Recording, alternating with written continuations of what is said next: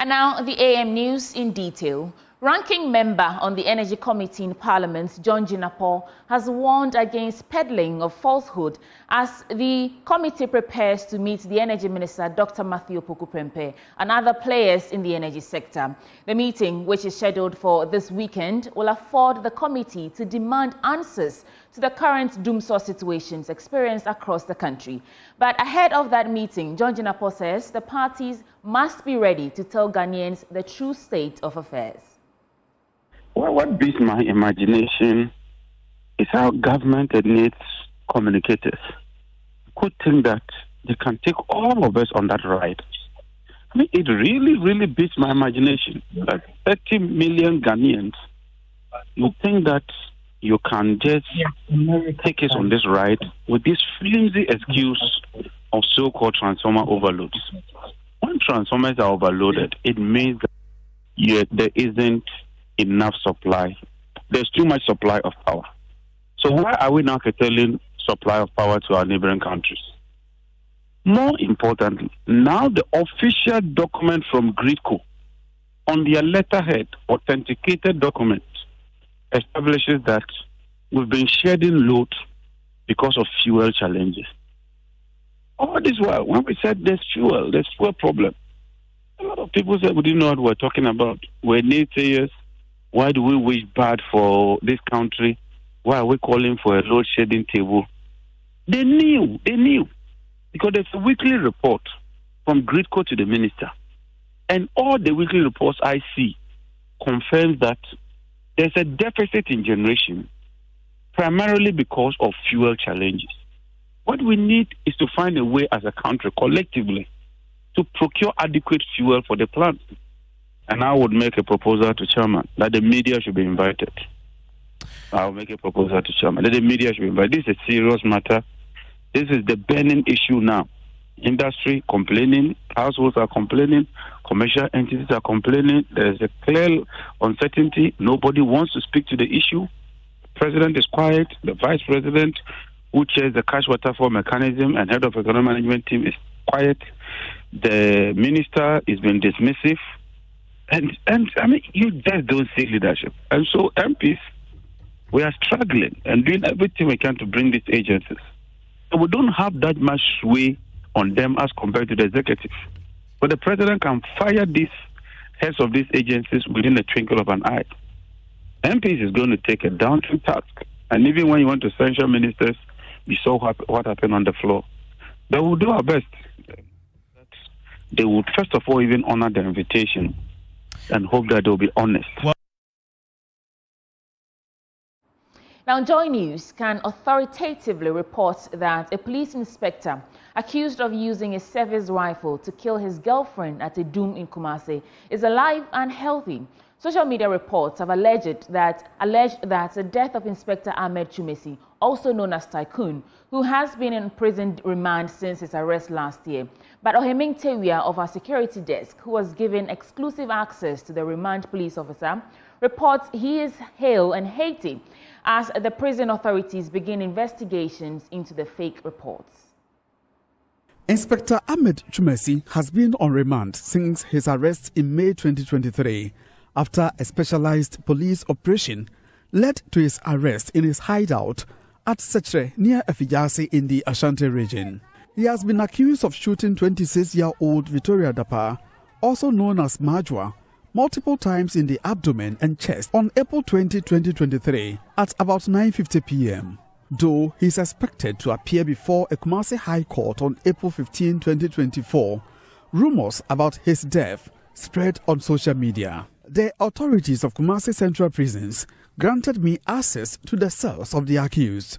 Sporting a white T-shirt over a pair of khaki shorts and slippers, he responded to questions from prison officers. He was hale and hearty. Inspector Ahmed Chumesi told the officers in my presence that he was privy to rumors of his death. Here is the public relations officer of the Kumasi Central Prisons, Superintendent Richard Bukari. Categorically not true. I emphatically say it is not true.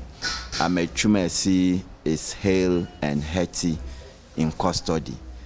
Nothing has happened to him, and I promise nothing will happen to him. I took the pain to walk yourself through the prison to have a look at him. And looking at him, he's not even sick. And I wonder under what circumstances Twumasi will be declared dead. Even for natural causes, we don't pray for it. But as professional as the prisons have been, taking note that he's a state property, we will not do anything that will compromise his health, his security, and his well-being in the prisons. So I say on authority that Twumasi is not dead, he's alive, healthy, and undergoing his trial processes. Appalled by the circulation of the fake news, prison authorities have launched investigations to get to the bottom of the issue and punish the culprits. Superintendent Bukari again. Anybody involved in circulating such information should be very careful. After all, it is even against the laws of the state to circulate false information. It is a chargeable offense and you can be imprisoned for it. But we are not leaving it just there. We are going further to investigate the source of that info. Whoever would have generated such false information that is causing this upheaval in the general public will have to be dealt with according to the laws of Ghana. He's just not denting the image of the prison service, but he's creating unnecessary fear and panic in the nation, which is not too good for our development, considering how far we have come. The prisons all this while has been very professional in handling issues of public interest of this nature, and we promise that we aren't going to compromise on our standards. Meanwhile, Inspector Twumasi is expected to appear at the Kumasi High Court on April 15, 2024. From Kumasi, for JoyNews, Ohimintewia reporting. From Kumasi, let's now come back to Accra. In Abochie, traders combine efforts to tidy up the markets instead of relying solely on government assistance to deal with incessant filth menace. Evidently, after a rainy Wednesday morning, the market area was clean, yet choked gutters remain a concern. I bring you today's episode of Filth Exhibition from Abochie, highlighting the traders' proactive efforts and the work that still remain. This is Abochie. It's just about 5 hours after a heavy rainfall, and we came to the market to assess the sanitation situation in Abochie. But upon entering the market, we realized that the market looked clean. For a second there, we thought that the impact of our JoyNews series, Filth Exhibition, perhaps had caused our leaders to clean up the city a little bit. So we went out to ask the market women what really accounts for the cleanliness we see. Now is a market woman here in Abochie. Why is the town clean today? Today because of the rain, that's why. And Wednesday no market. But tomorrow, Thursday, we have Abochie market here. Okay. The cabbage peoples and all the peoples will come on this area. But today, no market. But who cleans the market? When was the last time you saw AMA, Zoom Lion, anybody? Do they come and clean here? Yes, AMA peoples. When? They used to come here on once in the while, month. Actually, first time when the rain is falling, you will see this side is not nice. Okay. But because of Adom coastal, okay, they come and do some coastal here. Okay. That's why they make here clean. Okay. They make this place clean. So the people, they are Adom coastal people, they are the ones who clean up the market. And the market woman too. We gather and pay 70 each. We the sellers here, we gather to pay 70, and Adom people to help us to do it. Okay. So you clean the market yourselves and not the AMA who comes to clean the market? No, not the AMA. So just a few meters from where Nas spoke to us, let's now engage Kenneth. In this area, for instance, we have these Adom coastal. They are the ones who actually wanting to sell their wares here. So they came to prepare, put some sand and some gravels and all those things. And now today, our market is looking very good. At the moment, it's not our intention to say the market looks good. It's not that bad anyway, because for their sake, today our market looks very good. As to the cleanup exercise, normally what happens is we normally do it periodically. It could happen on Saturday, it could happen on Monday, or any day it falls. And we engage the AMA because they will see to it that we do that until 10 o'clock before we all resume work. That is when the cleanup exercise is ongoing. You know, the market is meant for us and we are in it. So definitely we have to make sure we put our hands together and join our hands together before we could do anything here. You understand what I'm saying? As a cleanup exercise, is it just surface? Because although it looks on the surface that the market is clean, a deeper look, like into the gutter where we are standing, reveals lots of filth still. Who's responsible for taking care of this? There are some issues that need to be addressed, like the gutters. Our gutters need to be covered, you understand? And moreover, if they are not, the reason is if they are not covered, a lot of filth enter. You know, rubbers all over, pure water rubber, and a whole lot. People are throwing Maggie rubbers everywhere. And you can see even cabbage. They are even peeling up cabbage and all that. Anything could enter the gutter when it's not covered. And the AMA is also not supporting. Because people are using pallets. That's why I said it boils down to market centers. There should be a market center where everybody could sit. There should be lots where everybody could sit so that they will leave the road to be free, so that the gutters can be free. That's what it is. But if that thing is not happening, then there's no way our gutters will be free. Regardless of how it looks on the surface, a second look at the gutters where the market women sit on the roads reveal that the gutters are choked and there's still more work to be done. So we caught up with the queen mother of the market, Mabel, and this is what she had to say. Dear Magata Nunya finishes a higher food staff. Only did Aniba. Because last week, AMA director Antima Sibaha, my neighbor Gata Neho. Me and I mean, can't say any boys no more. You got no because any am quite a got them. Yes, we are better me. I work market soon. Is it the case that every month AMA actually comes to clean the markets for you? And yeah, every month. AMA, we got them. So yeah, you want market. So you penny from so yes, we are. It was 3 days today. Any on my meeting. Say you got them. December 2, and can you say where you are Friday where you got them? It appears these traders have taken it upon themselves to clean their environment because government is not really helping the situation. How do we move forward from the sanitation crisis? Maybe you have the answers. For JoyNews, I'm Sweetie Abochie.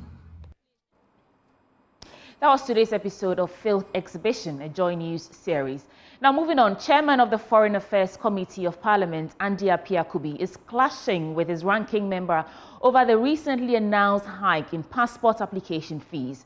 Abochie describes the concern expressed by Samuel Okudzeto-Ablakwa regarding the hike in fees as tantrums. The minority spokesperson on Foreign Affairs told JoyNews while he was not opposed to the increase in fees in principle, he was not in support of the magnitude of the increase. Will not bode well for our country. The timing is bad. We have unprecedented economic crisis. Inflation has gone through the roof. You know that the general living conditions are terrible. We have a cost of living crisis. This cannot be the time to do this. So we made our views very, very clear to them. What happened subsequently is that they went ahead and this was added to the general fees and charges. But we insisted that even if this is where they want to get to, it could be done in a graduated manner. Because what the foreign minister admitted is that they had not touched the passport fees for a long time, for many years. So I said that, look, you don't virtually derelict for this long, and then suddenly you wake up saying that it is the lowest in the sub-region, and so you want to slap such a high percentage. And so let it be graduated. That was the advice we had for them. That is why we suggested that let it be graduated, because if you look at other countries who left us behind, it was being done gradually, and they didn't even achieve that increment during periods of economic crisis, not when we are going through financial haircuts, we are desperate for an IMF bailout and all of that. So I am deeply disappointed that the ministry did not take our advice and has just done one full swoop at a go, just imposing this high increment on the suffering Ghanaian. But this was subject to parliamentary. This was subject to parliamentary approval. Is there possibly any last-minute intervention that might come through from your office, or perhaps the minority side on the Foreign Affairs Committee? When the House resumes, we intend to revisit this matter, because my recommendation, I believe, that is sound. Our committee was clear that this should not be done in one single swoop.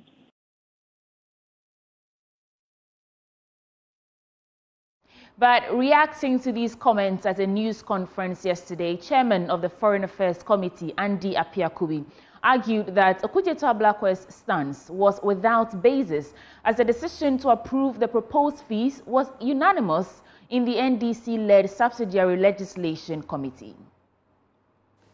For anybody to step out to say that they vehemently opposed the review of the fee, it's neither here nor there. The person who is throwing those tantrums is not a member of that committee.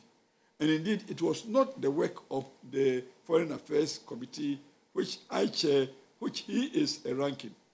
So this is the work of the Subsidiary Legislation Committee, and indeed chaired by the NDC Member of Parliament. So it never occurred in the committee meeting that there was protestation as to the recommendation for review.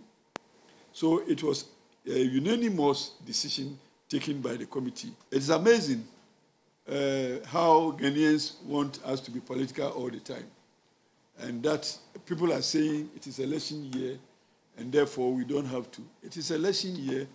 Let us not forget that it is your money. It is your own money that could otherwise give you something else for the benefit of the whole, rather than for the benefit of only a segment of society. So although it is election year, it is important for us to be prudent in the use of public resources. Again, the same people who complain of the increase are the same people who are buying tickets for use every now and again as they travel. And they are paying $2,000 plus for one trip. You cannot travel without the passport, even though you may have the money to pay for the $2,000 plus. So the base document that gives you the opportunity to travel is only 500 Ghana cedis. In other stories, Kenya's President William Ruto, has described the current setup of the African Union as dysfunctional, adding that there's little accountability in the structures of the Union. The leader of the East African country, who is paying a state visit to Ghana, revealed yesterday that he's had close talks with Ghana's President Akufo-Addo on the need to reform the African Union and its institutions to transform the continent. As part of his activities for the day, William Ruto delivered a public lecture at the Secretariat of the African Continental Free Trade Area in Accra, where he strongly argued or urged Africans to join hands in changing the narrative of an Africa inflicted with poverty and low level of development. There's more in this report. A rousing welcome for Kenya's President Dr. William Ruto, who's on a state visit to the Republic of Ghana. The East African leader, as part of his activities, delivered a lecture at the Secretariat of the African Continental Free Trade Area. Secretary General of the continental body, Wamkele Mene, in his address to the gathering, pointed out how pivotal the African Continental Free Trade Area is and plans to turn around the fortunes of the continent using the African Continental Free Trade Area. Of course, much remains to be done to make sure that we all realize the ambitions and the goals of the AFCFTA. It presents an unprecedented opportunity for our continent to continue to break the legacy of colonialism. That effort to break the legacy of colonialism, as we all know, started in May 1963 in Addis Ababa at the formation of the Organization of African Unity. We are therefore well poised, a continent of 1.4 billion people, with a combined GDP that is projected by the year 2050 to be close to 16.2 trillion United States dollars. We're well poised to be a single market that is globally competitive, that has advanced industrial development capabilities, that has food security to feed herself by eliminating barriers to trade in intra-Africa. Taking his turn to address the gathering, Kenya's President William Ruto called for reforms in the global financial architecture while leaving no stone unturned in also calling for accountability and reforms within the African Union. President Nana Akufo-Addo told us this morning some significant statistics that intra-European trade is all the way to 73–75%. Intra-African trade is down at 12, maybe 14, maybe 15%. And it speaks volumes of not where we are, but the potential that exists for us to grow our trade. It is important for us, if we have to have an African Union that works for the people of our continent, it must be accountable, and there must be a mechanism to adjudicate, a court to adjudicate on matters that affect our organization. The African Continental Free Trade Area has been described as the last opportunity for the continent to transform and to turn around its economic fortunes. After today's lecture, there is a common resolve by all actors to trade more amongst African countries and to boost economic growth across the continent. That is very, very key, because in all this trade, there's the need to have a stabilized financial system. And also, it was a good occasion to hear from His Excellency Mene Wamkele talk about the next phase, the next direction, and also to meet captains of industry here to listen. And I know what His Excellency Ruto said, he's going to do it. I have also confidence in the Continental Free Trade when they assured that they are expecting about 10 billion in the Afri-Exim Bank. That is the essence. If you are able to give resources to the Afri-Exim Bank, so that they use it as an onward credit to the trading populace, then of course the attraction also comes. Blessed Sugan reporting for JoyNews, Trade House, Accra. Right, so will be all for the AM News. Up next is the news review, and then the conversation starts. You still want to stick with us from now till 10 a.m.